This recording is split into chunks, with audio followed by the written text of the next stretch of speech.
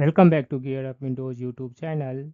In this video, we will guide you on how to continue where you left off in Vivaldi Browser on Windows 11 or 10 PC.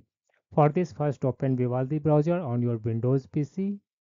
Then click on this one menu icon in the top left corner, and in the drop down menu select this one settings option. Under Vivaldi settings, select general in the left sidebar. On the right, a startup with. Under a startup with section, select this one option, last session, and then close the settings window and open a few websites to test it. After that, close the Vivaldi browser and reopen it. It should open with your previous sessions that you were using on your Vivaldi browser.